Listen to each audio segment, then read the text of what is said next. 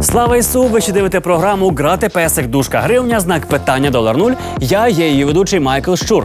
В'йо до новин! Терміново! Все дуже погано, бо Юлія Тимошенко каже, що все буде добре. Все буде в нашій країні добре. Що з нею трапилось? Де зубожіння, де геноцид, де катастрофа, де... Хаос, безлад, беззаконня, розвал, розгул і вакханалія, соціальний безпреділ. А, ось вони! Але це Тимошенко квітнева. Травнева Тимошенко не така. Я думала про те, як розказати всім, хто нас слухає, про реальну картину, як сьогодні живе країна, і в той же час, щоб ні в якому випадку, навіть якщо щось буде звучати дуже складно і, можливо, навіть іноді жорстко, щоб ми не втратили надії, щоб ми не втратили віри, що все буде в нашій країні добре. Пані Тимошенко очолила рух зубожіння позитиву, мета якого прийняти та полюбити своє зубожіння таким, яке воно є. Побачити той світлий, впевнений шлях, яким ми можемо прийти до мети. Єдиний світлий шлях, про який Тимошенко згадувала раніше, це в кінець тунелю, по якому усі пройдуть після того, як помруть від голоду. Вона так довго говорила про зубожіння, що навіть саме зубожіння вже зубожило і з голоду вмерло. Несмотря на такі реалії не самые светлые, вы все-таки оптимистично настроєні. Так, і я сьогодні спробую це довести. Чому ж, дивлячись на не найсвітліші реалії, Тимошенко все ж таки оптимістично налаштована?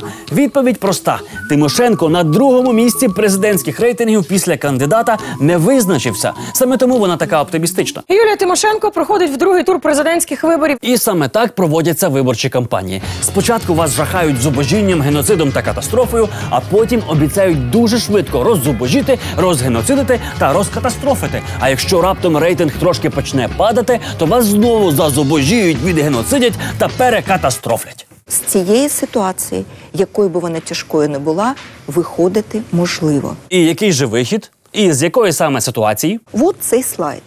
Як на сьогоднішній день країна перетворюється в аутсайдера всіх процесів. І от ви бачите, що є пуск знищення країни. Отже, що ми розуміємо з цієї карти? Створення умов еміграції нам загрожує з Росії. Демонтаж системи освіти та руйнація охорони здоров'я, насуваючи на нас з Казахстану. Завищені тарифи, вимивання грошей з економіки нападають на Україну просто з Туреччини. Штучна інфляція біжить до нас з півдня Італії, гине у Румунії. Вбивство середнього класу з Італії та Швейцарії біжить просто на Закарпаття. А знищення банківської системи летить через пів Європи з Німеччини і потрапляє на захід України. Ми оточені, спротив немає сенсу, залишилось тільки одне. Все буде в нашій країні добре. Благополучна країна, яка мала приблизно вартість долара 8 гривень, вона за декілька буквально місяців обрушилася на наших очах. Обрушилося все. Благополучна країна з доларом по 8 – це країна за часів Януковича?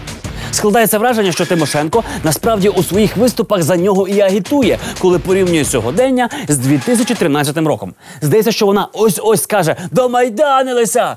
Непогано було б нагадати їй, де вона знаходилася тоді і де знаходиться зараз. Після цього, може, не так би сумувала за тим часом. Обрушилася на наших очах. Обрушилося все. Українська нація доведена до того, що вона вже нічого не може купити. Глибина аналізу вражає.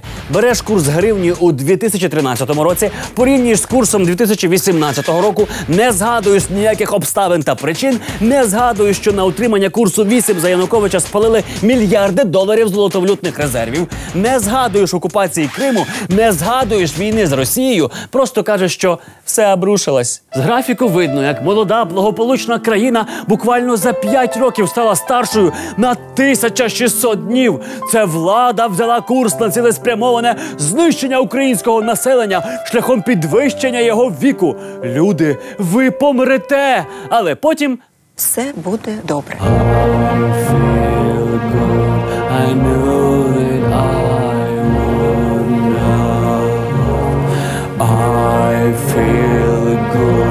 I knew that I would know so good,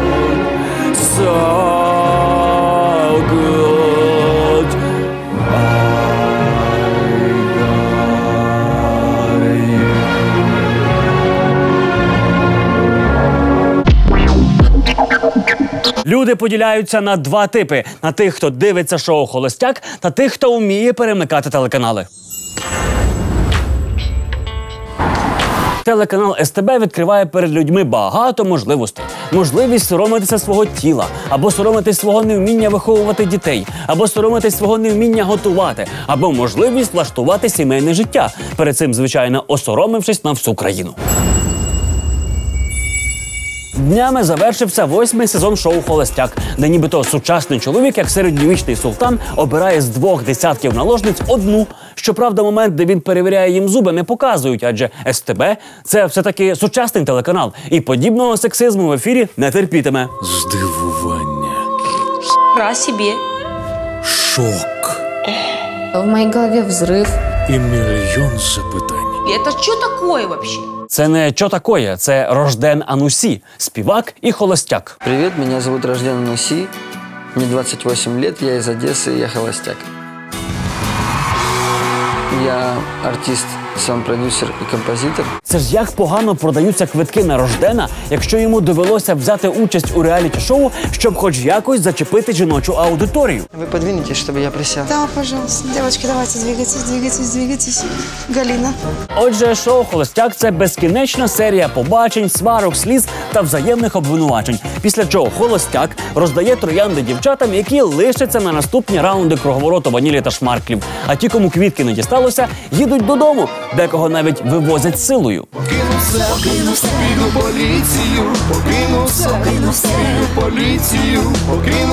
Вот что ты натворила? Скажи, почему меня забрала полиция? Я тебя об этом просила, или что я тебе говорила? Є дім, у ньому скупчення молодих дівчат, навколо них купа камер. За логікою, що має бути далі? Звісно, приїзд поліції зі спробою накрити чергову порностудію з вебкам-моделями.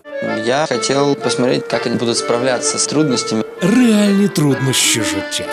В самого Рождена з труднощів тільки труднощі вибору. Кому дати троянду. Тому я засуджую шоу «Холостяк» за розповсюдження гендерної нерівності і закликаю усіх феміністок у наступному сезоні ретельно поголитись, прикинутись красивими учасницями, дійти до фіналу і зірвати його. Та своїм прикладом показати домогосподаркам, що інститут шлюбу – це химера, котру ми використовуємо, щоб володіти одне одним. Саме головне в отношениях – це уваження. Парадоксально, але якби Рожден дійсно поважав себе або тих жінок, що беруть участь у проєкті, він би не знімався у 8-му сезоні «Холостяка». Я нічого не хочу. Взагалі нічого не хочу. А що я можу хотіти? Як що? Ти хочеш шоколадку? А що, мені дивиться, як вона їсть шоколад, я теж може хочу шоколад. Задумала, мені дуже шоколад.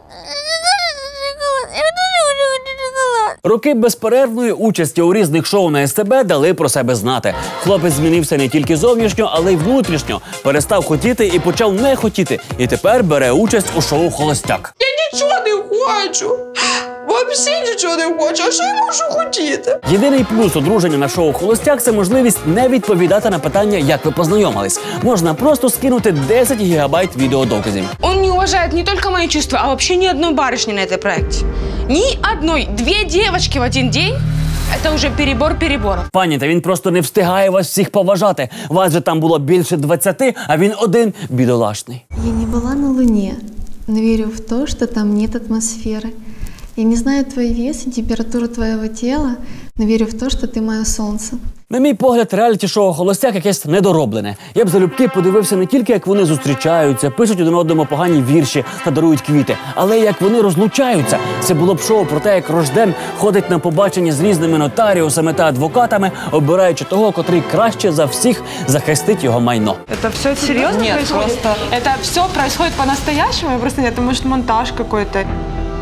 Найгірший сценарій розвитку їхніх стосунків – це якщо їхня майбутня дитина дивитиметься запис 8-го сезону і вболіватиме не за свою матір. Кто из девочек мог заслужить так много роз? Це серйозне питання. Хто з дівчат? Бо запам'ятати їх майже неможливо. У цьому проєкті їх реально багато, і вони змінюються частіше, ніж обличчя Ганни Герман від пластичних операцій. Сказочні принцеси. І прям герцогині і княгині. Шоу «Холостяк» насправді підіймає важливі соціальні проблеми, наприклад, корупції. Надо сделать какое-то признание официальное, может. Я купила диплом. Та евтаназії. Если я дойду до этого момента на проекте, когда я начну вот так неадекватно сидеть, просто пристрели меня, как загнанную лошадь. Гадаю, після такої реклами евтаназію в Україні підтримає 100% населення. Она кичится своими знаниями. Это закатывание глаз, типа, в смысле, вы не знали? Отак в Україні вже 8-й сезон на екрани виходить телешоу, сценарій якого написаний кров'ю феміністок. Це унікальне шоу, після якого діти крутять дупами, щоб отримати тарілку манної каші. Школярі не бачать нічого поганого у кріпацтві, а дорослі починають голосувати за опозиційний блок. Просто щоб тримати рівень трешу на звичному для телевізора рівні. Фінал Ліги Чемпіонів у Києві відбувся. Він став справжнім святом для усіх фанатів футболу. У головному матчі європейського сезону команди подарували глядачам неперевершений футбольний спектакль. Переміг Ліон. 4-1 в екстратаймі. В Ліона голи забили Амандін Анрі, Ежені Лесомер, Ада Хегерберг, Каміль Абілі, відповівши на 1 гол Вольфсбурга у виконанні Перніль Хардер. Но на такому шоу треба присутствувати лично. Справжньою зіркою матчу стала Шеніс Ван де Санден. Вона віддала 3 гольові передачі. Ось і вся інформація для футбольних вболівальників про цьогорічний фінал Ліги Чемпіонів. Саме так почувається половина країни, що не цікавиться футболом, коли ви вантажите її своїми Лігами Чемпіонів. Ми багато чули про шаолінських монахів, але жодного разу про шаолінських монахинь. Сьогодні у нас майже одна з них – чемпіонка світу з кунг-фу, майстриня спорту з боксу, суддя фріфайту Олена Зінько. Добрий день. Доброго дня. Правильно я привіталася? Можна 2 ножки разом, погляд в очі, і питання відбувається ось так. Кунг-фу і жінки. Це круто, це потрібно. І взагалі жінки і бойові мистецтва – це потрібно. Окей, а як за допомогою кунг-фу можна відповісти на питання «Вашій мамі зять не потрібен»? Зять так само займається бойовим мистецтвом. Були у вас ситуації, коли вам ваші знання допомогли, в побутових ситуаціях, міських, наприклад, коли довелося себе захищати? Як би це не звучало парадоксально, всі, хто практикують бойове мистецтво, більшість з них, вони його не використовують. Але знання вбивають страх. І краще вміти і не використати, ніж потрапити в ситуацію, не знати, що робити. Якщо згадати, таких випадків дуже мало було. Недільний ранок, 8 ранку, вибігаю з під'їзду і видно, хлопці гуляли всю ніч, не виспані, не знайшли пригод, вирішили би і прицепитися до мене. Потягнувши за сумочку, якось так периферійним поглядом довелося уникнути цього і замах ноги теж уникнути. Але в мене був такий ступор, тому що це неділя. І в мене просто вирвалося пару слів: хлопці, та ж сьогодні ж неділя. Люди в церкву йдуть, а ви займаєтесь незрозуміло чим. І вони просто стояли на мене, дивилися, розвернулися і пішли. Тобто вас в тій ситуації, вас дергають за сумочку, а вас вистачає на те, щоб сказати: хлопці, сьогодні неділя. Будьте чемні. Будьте благословені. Будьте благословені. А якби це була субота, що ви сказали? Шабат, хлопці? Так, шабат. Ви сказали, що знання вбивають страх. Але я можу повністю знати інструкцію, як пригнути з парашутом. При цьому це в мене не вбиває страх висоти. Як це треба практикувати через практику. Нам потрібно контактувати, нам потрібно, щоб наш партнер заходив в нашу зону комфорту, щоб ми розуміли, що робити в тій чи іншій ситуації. Не боялися отримати в носа і хоча б практично знали би, що таке відбувається, коли тебе торкаються або беруть за одяг. Як реагувати, коли тебе беруть за одяг? Спробуйте мене взяти за одяг. Дьорнуть? Можливо, це використати в вигляді прийомів, нанесення ударів. В першу чергу потрібно діяти на вразливі точки. Це очі, це ніс. Манікюр, якщо довгий, то можна пробити аж туди до потилиці. Ось, головне діяти на вразливі точки. Це пахова зона у чоловіків, якщо це нападник чоловік, в основному так і буває. Ось очі, ніс, можна діяти по підборіддю, по сонним артеріям можна діяти. Якщо вже пішов контакт на зближення, ми можемо уникнути удару, нанести удар в підборіддя, це може і сприяти і злому або пошкодженню шийних позвонків. І зуби повипадають? Зуби ні. Зуби в цьому плані не випадають, тому що, щоб зуби випали, треба дуже сильно нанести удар. Жінки по своїй природі, ми сильні внутрішньо, як би ми не качалися і скільки б ми кілограм не набирали. Ви зробили цей запис, я відчула, що ви дуже сильні. Практика. Окей, очі, ніс, підборіддя, пах. Пахова зона, так. Що там з сонною артерією? Сонна артерія – це в основному робота ребром долоні, нанесення ударів в шию. Так. І що відбувається? Ну, людина може виключитись на деякий час. Правда? А може не завжди. Це не міф? Ні, це не міф. Я думаю про те, що я ніколи не бачила запису там якихось вуличних, наприклад, бійок. Хтось на вулиці такий став. 10 розкидав, так? О, розкидав 10, так. Я думаю, що багато майстрів зі мною погодяться, це неможливо. І краще уникати. Якщо ви бачите, що на вас йде компанія навіть з 5 осіб, просто краще за 20 метрів завернути в кут кудись будинку чи в якусь іншу вулицю, ніж йти на зустріч. Рекомендація від чемпіонки світу з кунг-фу. Якщо ви бачите 5 більше людей і не володієте жодним видом спорту, або навіть володієте, все одно краще спочатку тікати. А можеш на мені показати, яким чином? Чоловікові діяти, коли на нього летить жінка. Так? Ну, намагатися в першу чергу уникнути, або збити руки. Якщо відбувається це, наприклад, вони ж летять отак от. Ну, розумний чоловік, зазвичай це ще буває прохід або в ноги, тобто може бути ухід, або якщо чоловік, можливо, займається або має якусь реакцію, він може просто уникнути і підійти. Захватити жінку з цієї сторони. Але ж руки вона продовжує. Ну, тут ми можемо і шию маємо, так? І тут ми можемо далі зробити і посадити, правильно? І тут ми можемо далі. Хороший захват.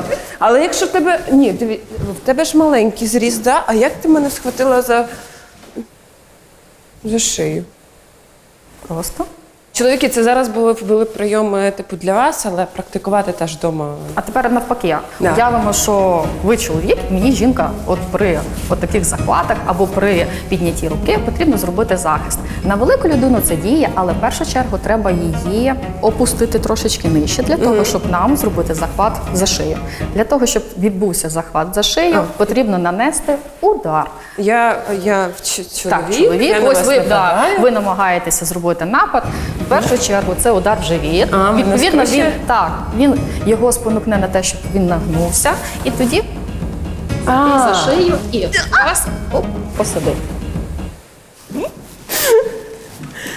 Окей. Побутове питання. Колись прала кімоно з кольоровими речами? Ні.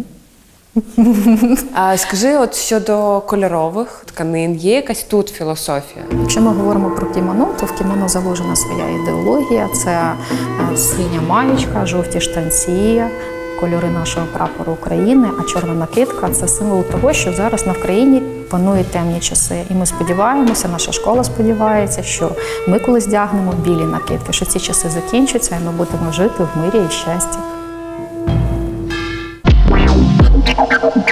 Терміново. Провідний український актор Олег Ляшко знявся в епічній постановці «Дарницький вокзал», де зіграв роль новітнього супергероя Людини-Ескалатора. Таїсія Павловна, місто Київ. У Дарницькому вокзалі відключені уже півроку ескалатори. Ти можеш зупинити ескалатор, але не Олега Ляшка. Вирішимо це питання, я вам обіцяю. Я навіть попробую зараз. Олександр, дайте мій телефон. Я зараз зв'яжуся із міністром інфраструктури Омеляном.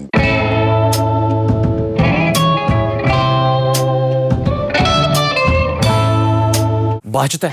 Щоб стати над людиною, Ляшкові не потрібно було народжуватись на Криптоні. Достатньо 3 інгредієнти – пенсіонерка, прямий ефір та телефон. Я прямо зараз подзвоню. Доброго вечора. Володимире, привіт. Оце швидкість. 1 гудок, 2 секунди. Та у міністра інфраструктури реакція швидша, ніж у Шовковського в молоді роки. Я прямо зараз подзвоню. Доброго вечора. Тепер ми знаємо, чим займається вечорами міністр інфраструктури. Чекає на дзвінок Ляшка. Алло, доброго вечора. Це найкращий міністр всіх часів і народів. Я сказав, що зараз ми подзвонимо кращому міністру всіх часів і народів Омеляну, і він точно вирішить це питання. Раді це питання перше. Дуже вам дякую. Дякую. Відразу кидається у вічі, наскільки Олег Ляшко цінує Володимира Омеляна, особливо у порівнянні з журналістами одного з миколаївських телеканалів. Брудний та смердючий міністр інфраструктури Володимир Омелян під час робочого візиту до Миколаєва розкритикував. Якщо у випадку з миколаївським телеканалом ми маємо справу з невмінням розставляти крапки між реченнями, то у випадку з Олегом Ляшком з філігранним акторським мистецтвом, коли всі акценти розставлені правильно. Кращому міністру всіх часів і народів. Яка гармонія! Кращий депутат усіх часів і народів дзвонить кращому міністру усіх часів і народів. Якби вони могли мати дитину, це була б найкраща дитина всіх часів і народів. Ви можете пришвидшити роботи по ремонту ескалатора? Наразі це питання перше. Дуже вам дякую. Дякую. Це найшвидше на моїй пам'яті вирішення проблеми пенсіонерки після телефонного дзвінка. Шкода, що в цей час представники Книги рекордів України були зайняті підрахунком літражу сліз домогосподарок, вилитих під час останнього концерту Олега Винника, і рекорд не було зафіксовано. Таїсія Павлівна, ви почули? Отак Ляшко наведе порядок в цій країні. Супергеройські постановки і мають бути такими вражаючими. Якби Таїсію Павлівну не влаштовував курс гривні, то Ляшко б одразу позвонив у Міжнародний валютний фонд. А якби її не влаштовувала швидкість взаємодії елементарних частинок у всесвіті, то прямісінько до адронного колайдера. Швидше, швидше, швидше. Головне, щоб про такий простий шлях вирішення проблем не дізнався один чоловік. Ренат Леонідович, переселенець з Донбасу. В Україні надто низькі тарифи на опалення та електроенергію. Ви не могли би вирішити це питання? Вирішимо це питання, я вам обіцяю. Я навіть попробую зараз. Олександр, дайте мій телефон. Для гарного сценарію потрібна і гарна екранізація. Люди повинні не просто повірити, але й на власні очі побачити, як супергерой Людина-Ескалатор перетворює нерухомі східці на рухомі, навіть якби вони були бетонні. Вже через кілька днів Олег Ляшко разом з міністром особисто перевірив роботу ескалатору та поспілкувався з киянами. Погляньте, це не ескалатор, а справжній конвеєр обожнювання. На нього люди заходять звичайними, а сходять вже закоханими в Ляшка. А можна вас потьомаю? Моя сонечко. Може бути таке, що ми зараз поїдемо і через 10 хвилин їх вимкнуть. Дивіться, якщо вони влаштовують мені показуху, я не той, кого можна обдурити. Дійсно, намагатися обдурити Ляшка показухою – це все одно, що намагатися зґвалтувати гвалтівника. Якщо вони після мого переїзду, від'їзду знову виключать, я тут палатку поставлю і ночуватиму, щоб цей ескалатор працював постійно. І, звичайно, чудову акторську гру Олега Ляшка не могли не помітити на його улюблених каналах, які за збігом обставин належать Ренату Ахметову. Рішити вопрос помог Олег Ляшко. Вирішити питання допоміг Олег Ляшко. І якось так співпало, що вони підібрали абсолютно однакові слова для оспівування подвигу Ляшка та Омеляна. Тисячі жителів столиці і Київської області, тисячі мешканців столиці і Київської області зможуть без проблем сідати на поїзди та електрички на Дарницькому вокзалі. Там запустили неработавший раніше ескалатор. Вирішити питання допомог Олег Ляшко. І тепер під прицілом телекамер каналів Ахметова Ляшко з Омеляном поміняють всі спалені кнопки у ліфтах, погладять усіх котів та почухають всіх собак. Бо життя треба прожити так, щоб тебе показали у замовному сюжеті новин без плашки реклама. Світ змінився. Якщо раніше ми чули «краще б на вулиці гуляли, ніж то в комп'ютері сиділи», то зараз частіше чуємо «краще б ото за комп'ютером сиділи, ніж ото по вулицях вешталися». Саме тому ми попросили Дмитра Щебетюка припинити вештатися вулицями та посидіти за комп'ютером. Ого, оце схил. Блін, реально, чи можна по такому в житті спуститись? Тікайте, тікайте, всі тікайте. Блін! Якщо ви раптом завжди мріяли відчути себе людиною у візку, але вам не пощастило жити з робочими ногами, не поспішайте засмучуватись і впадати в депресію. В Україні розробили перший в світі віртуальний симулятор візка.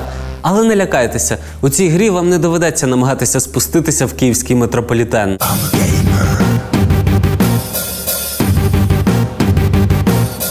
Це весела гра, хоч і на серйозну тему.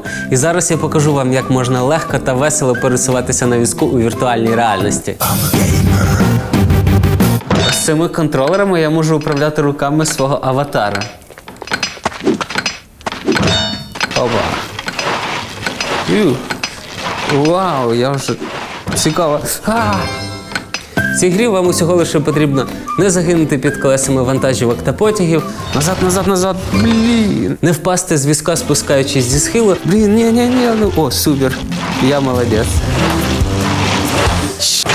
Не збивати на швидкості інших людей. І весь час збирати монетки. Так.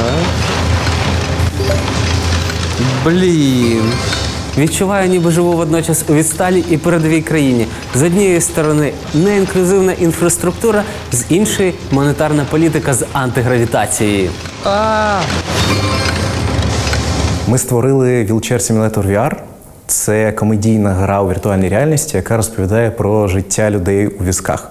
Вона здебільшого трошки абсурдна, більше комедійна, і ми її зробили для того, щоб наочно показати людям, як це пересуватися на візку у місці, яке тебе повністю ігнорує. Недоступний підземний перехід – символ мого міста.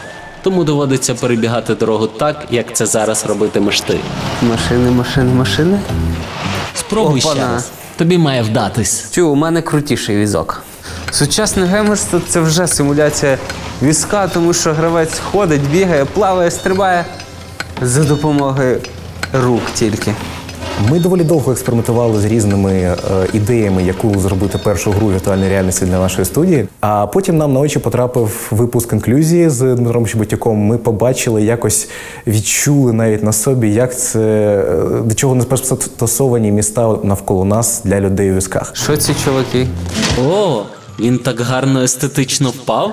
Збий ще когось. Я можу і цього забути? Добре, що ми їх збиваємо, а не навпаки. Слухай, я сам себе мотивую збивати людей. У цій грі я весь час розмовляю сам з собою. Мабуть, це тому, що я озвучував цю гру. Привіт! Бляха-муха! Єс. Відчуваєш запах? Це свіжа фарба на старті, бо стара вже стерлася. Клас! Ні, зачетно. Я би падав просто, щоб дивитися, як інші падають. Якби за кожну збиту людину давали $1, ти був би багатієм. Клас, шкода, що не дають. Класний симулятор, однак в жодному разі не можна продавати цю ідею Rockstar Games, бо вони зроблять з неї клон GTA, де ви будете красти візки, бити палицями секс-працівниць на візках і забирати в них гроші. Думаю, круто було б у наступному сиквелі симулятора додати можливість прокачки персонажа, щоб на 99-му левелі у тебе з'являвся скіл перетворення неживих предметів на пандуси. Ну, хоча б на 10 секунд, щось типу ульта в доті. Погнати. О, ура! Так, тепер головне доїхати по цих штуках. Нарешті, я думаю, ніколи не пройду цей рівень. До речі, ця гра має імунітет до батьківських нотацій. Якщо мати вам скаже «досить грати», відповідайте, що ви ще не до кінця перейнялися інклюзивними проблемами і будете праві. Увага! Страшне!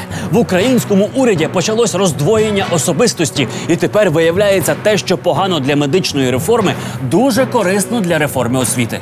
Наприклад, якщо ви хочете лікуватися у гарного лікаря, немає жодного значення, за якою адресою ви проживаєте. Вибрати собі первинного лікаря можна в будь-якій з державних чи приватних поліклінік. При цьому не треба прив'язуватися до місця реєстрації. Обирати можна, де вам зручно. Однак, якщо ви хочете, щоб ваша дитина пішла в 1-й клас до гарного вчителя, це неможливо. Ідіть до 300-літньої жаби з садистськими нахилами Галини Петрівни з сусідньої школи, бо ви тут живете. Усі конкурси і тестування скасували. Дітей братимуть тільки, якщо ви живете в зоні обслуговування цієї школи. Ще 2001 року Конституційний суд України визнав прописку неконституційною. Замість цього інструменту тоталітарного контролю в українському законодавстві з'явилась типу європейська реєстрація.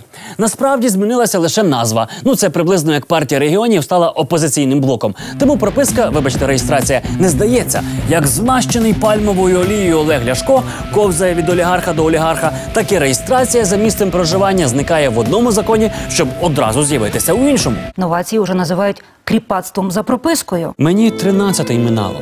Я в школу так і не ходив, бо в нас житомирська прописка, а живемо ми у Дніпрі. Що ж виходить? Вже рік прогресивна та сучасна Уляна Супрун каже, що прописка чи реєстрація – то совєтський пережиток, якого ми нарешті позбудемося і отримаємо свободу вибору. Вони зможуть вибрати собі, куди хочуть лікуватися, свого лікаря, свою лікарню. Вже не буде цього залежність від прописки. Це називається «гроші йдуть за пацієнтом». Коли я вибираю цього лікаря, гроші підуть там. Натомість прогресивна та сучасна міністерка освіти Лілія Гриневич переконує, прив'язка до реєстрації – це не совок, а справжня Європа. 66% країн зараховують в першу чергу дітей, які мешкають поряд зі школою. Може, Уляні Супрун та Лілії Гриневич треба просто познайомитися? Ну, добре, але ж пані Гриневич теж вважає, що вона на стороні добра. Ми повинні скасувати ці ганебні тестування до 1 класу. Реформатори системи освіти кажуть, що тестування для першачків – це безмежне поле для хабарів та іншої неприємної корупції. Здається, я починаю розуміти залізобетонну логіку реформаторів. Якщо на виборах відбуваються фальсифікації, треба скасувати вибори. При оформленні заяви обов'язково вказується місце проживання дитини, а довести це потрібно документально. Якщо квартира орендована, то доведеться надавати нотаріально завірений договір. З такими темпами між дітьми з різних районів міста введуть візовий режим, а маленькі контрабандисти почнуть перевозити спінери та плакати Монатіка через кордон. Це не означає, що школу зовсім не можна обирати. Після прийняття документів від усіх бажаючих за місцем реєстрації школа бере братів та сестер тих учнів, що вже вчаться. На них правило прописки не розповсюджується. Слідом мають взяти дітей працівників школи, і на вільні місця вже йтимуть всі бажаючі. Ще не вирішили, як їх обиратимуть, можливо, навіть жеребкуванням. О, жеребкування! Це саме те, чого бажають своїй дитині гарні батьки. Любий Петрику, зараз ми кинемо жереб і вирішимо, купити тобі цукерку чи скинути зі скелі у море. А якщо жеребкування не зможе обрати школу, її обере міністерство. Якщо міністерство не обере, обере Гройсман. Якщо не Гройсман, обере президент. Якщо не президент, то ООН. Якщо не ООН, то Трамп. Якщо не Трамп, то Зібров. Якщо не Зібров, то ноосфера. Якщо не вона, ну тоді право обрати школу для своєї дитини отримають батьки. З'явився новий вид бізнесу. Реєстрацію на дітей можна купити. Це пропонують десятки інтернет-сайтів. Фух, а то я вже переживав, що насправді щось зміниться. Ні, все добре, все як завжди. Боролися з корупцією, створили нову корупційну схему. Батьки, безумовно, до сих пір можуть спробувати потрапити в кращу школу, але найбільш продуктивний, очевидно, шлях – включатися в розбудову кращої школи. Так, це і стимулювання якісного підвищення кваліфікації вчителями. Ви це чули, пані Супрун? Ось як треба було реформувати медицину. Не давати пацієнтам право обирати кращого лікаря, а залишити всіх за місцем реєстрації, і хай пацієнти стимулюють якісне підвищення кваліфікації лікарів, поки не помруть. А то ходять тут, обирають де краще, розпоясалися вже зовсім. Ділять мікрорайони навколо шкіл районні управління освіти і часто роблять це доволі сумнівно. З вікон будинку видно нову школу, однак дитину приписали до школи за квартал звідси. Як так? Вот она рядом. Чому не сюди? Але найбільше від прив'язки школи до реєстрації постраждають українські політики та олігархи, тому що їх дітям доведеться навчатися у заповідниках, національних парках та берегах річок. Тож, якщо раптом посеред парку Феофанія ви зустрінете дитину, яка уважно прислухається до співу птахів та конспектує лекції диких кабанчиків, не поспішайте викликати соціальну службу. Скоріш за все, це в 1 клас пішла дитина олігарха Косюка, який мешкає у Феофанії. Патріотизм, духовність, ще раз патріотизм та багато духовності. В Києві в конференц-залі Національної академії наук України відбулася перша Всевелика Рада козацтв України, делегати якої представляли козацькі організації всієї України. Звідки схильність до такого архіправославного всеускладнення? Отже, Всевелика Рада козацтв не просто так зібралась, а щоб вибрати собі нового всебородатого гетьмана. За рівнем напруги, саспенсу та інтриги цю подію можна сміливо порівняти з фіналом шоу «Холостяк». Юрій Кармазін став наступним після Віктора Ющенка гетьманом козацтва всієї України. Отже, ми дізнались дві новини. Що Ющенко був гетьманом, тепер гетьманом став Кармазін. Якщо підбити підсумки, то за час гетьманства Ющенка долар став по 26, а у Зеленського та Вакарчука з'явились президентські амбіції. Важкий спадок доведеться розгрібати новому гетьману. Те, що ми передбачаємо, прийняття нової конституції, все в конституційний спосіб. зупинення зубожіння народу. Все вірно. Ще з давніх давен козаки боролися із зубожінням, в першу чергу духовним. Ну і трошки з поляками, турками та росіянами. Підготувати проект закону України про реабілітацію козацтва. Чим так завинило козацтво, що його треба спеціальним законом реабілітовувати? Не забув гетьман Кармазін і про те, що козацтво – то все ж таки організація військового типу, а у нас тут війна.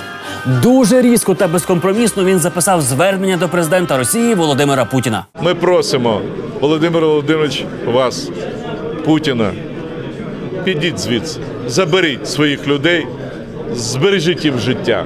Збережіть життя нашим українцям. А далі пан гетьман принципово піде пішки в престольну Москву, дійде до Кремля, коли пустять до Володимира Світ Володимировича, жорстко омиє йому чоботи гетьманськими сльозами, з усієї сили обітре їх бородою і з ненавистю в очах чекатиме відповіді. Ми просимо, Володимир Володимирович, вас, Путіна, підіть звідси. А як з економічним блоком? Як пан гетьман козацьку скарбницю наповнювати збирається? 4-й пункт гетьманської програми. Звернутися до Кабінету міністрів України з вимогою передбачити у діючому бюджеті виділення фінансування для діяльності козацьких організацій. Бюджетне фінансування козаків? Жуй сраку! Якщо ви думаєте, що козацькі організації – це бойовий гопак, шаровари, вишиванки та вуса, то ви глибоко помиляєтесь. Щоб продемонструвати всю глибину вашої помилки, треба кинути в неї камінь. Раз, два. Оця всевелика рада козацьких організацій – це понад 50 різних організацій. Їх об'єднує любов до бюджетних грошей та слово «козацтво» у назві. Ось для прикладу об'єднана рада українського і міжнародного козацтва. Організація настільки сувора, що сайт у них адмініструють маршал та генерал. А ось ще одна козача організація – Українське реєстрове козацтво. Їхній гетьман Анатолій Шевченко – голова Всеукраїнської партії духовності і патріотизму, директор Інституту інформатики і штучного інтелекту. Надалі ми будемо звати його кібергетьманом. Штучний інтелект, козацький косплей. Чи не підготовка це українського аналогу WestWorld? Кібергетьман досяг такого високого рівня, що у 2011 році за рішенням колегії Об'єднаної академії бойових мистецтв Японії йому присвоїли 9-й дан карате-до. 9-й дан – це найвищий духовний рівень, який тільки може досягти людина за своє життя. Ну точно готують український WestWorld з козаками і берегинями.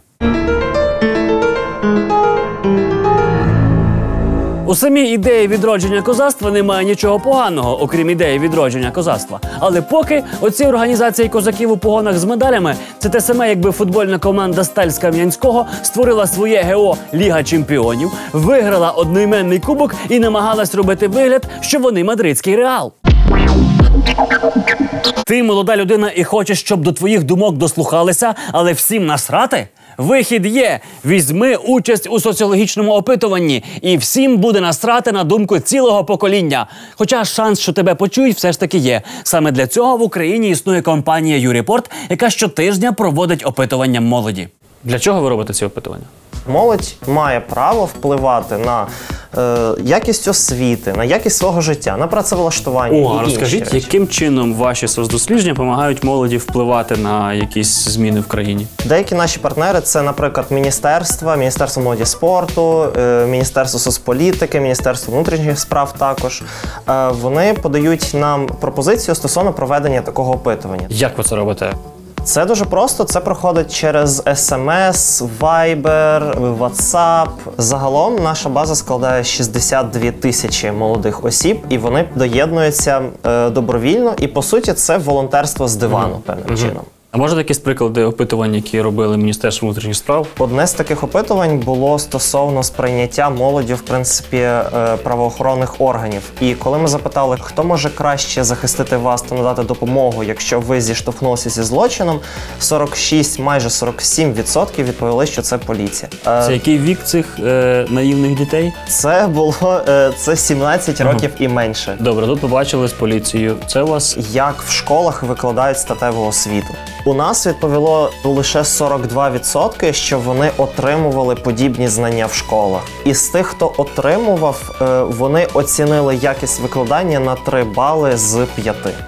Коли ми запитали, а тоді, як ви пропонуєте викладати, щоб це було цікаво, 61% відповів, що було б цікаво, якщо б це були лекції спеціалістів. А з лекцій спеціалістів? Ну, або експертів, так. Да. Уроки в школі відповіли лише 26%. Тобто бачимо, що це менш цікаво. І який результат, як це опитування змінило щось в цій країні для молоді? По суті, ці дані були використані для того, щоб змінити навчальну програму. Наразі статева освіта буде впроваджуватися в програму не з 9 класів, як це було раніше, а тепер з 7. А наскільки ці дослідження є репрезентативними? Ми моніторимо тенденції, тренди, про що думає велика кількість молоді. Потім ці дані беруть для себе вже інші інституції. Фонд народного населення ООН, UNFPA. Вони запропонували дослідити тематику, що значить гендерна рівність для людей в містах і в селах. Для міст в більшості однакові кар'єрні можливості – це є гендерна рівність, майже 71%. Для чоловіків і для жінок, коли однаково, тоді це гендерна рівність в містах. Коли ми це опитування подивилися, як воно пройшло в селах, то найбільший показник був у рівномірно розподілених домашніх обов'язків. Тобто... Коли один день я дою корову, а інший день чоловік. По суті, так. Для міст це кар'єра, а для сіл це домашні обов'язки. А може ще якісь результати прикольні показати? А це МВС вас питало, та? Яка з поліцейських професій приваблює вас найбільше? Так, це ми проводили опитування для людей віком 10-17 років, для того, щоб створювати освітні можливості. Для цього і підтримувати їх. Власне, 41% відповів, що робота слідчого є найбільш привабливою. Що би ти хотів досягти особисто ти цією роботою? Я хочу показати, що молодь, по-перше, вона має приймати участь у прийнятті рішень. Якщо ми хочемо жити в демократичній і розвиненій країні, ми маємо висловлюватися. Ми не маємо обговорювати проблеми суспільства десь на кухні між собою, між однолітками. Ми маємо це висловлювати і захищати свої погляди. Юрепорт – це якраз такий метод. У минулому музичному лайві у нас був найромантичніший гурт, цього разу найдепресивніший. На фоні київського гурту Браї навіть Портісхед вам видасться весільною музикою. Тож лягайте зручніше у свої гарячі ванночки, беріть в руки ножички, будемо слухати Браї! Привіт, дівчата. Привіт. І хлопець. Андрій. Хлопець Андрій. Йому пощастило в вашій команді, я бачу. У нас 3 гітари, 3 дівчини, і він дуже гарний помічник. Я впевнений. Ви б його не тримали по-інакшому. Але він дуже класний гітарист. Скільки часу вже ваш гурт існує? Це дивлячись, з чого починати. Якщо починати з першої п'янки. Якщо починати з ідей, то всі ці пісні були написані протягом 7 років.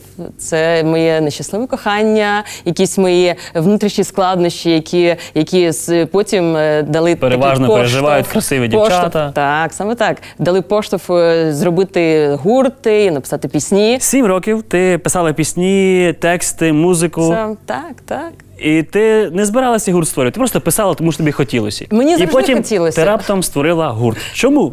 Мені завжди хотілося створити гурт і бути на сцені, тому що я по іншу сторону. Тому що я власниця студії звукозапису, і ми маємо багато проєктів для популяризації альтернативної музики.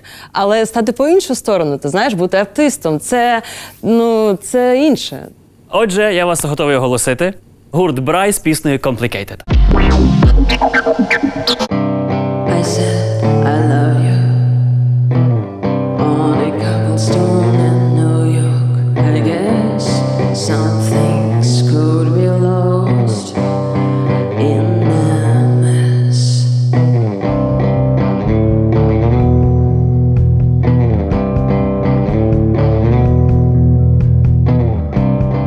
Like a prophet, I read the lines in your hand.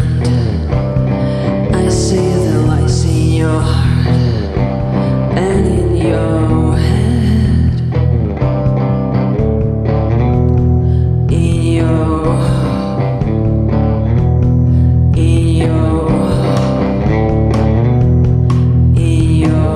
head.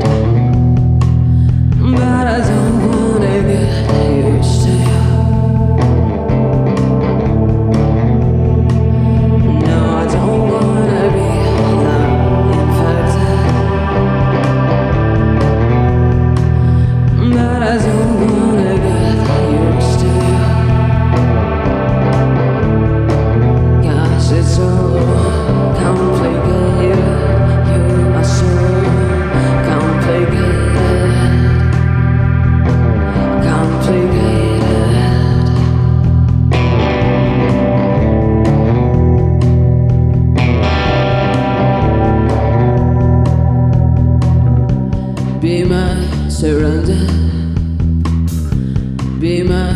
reality.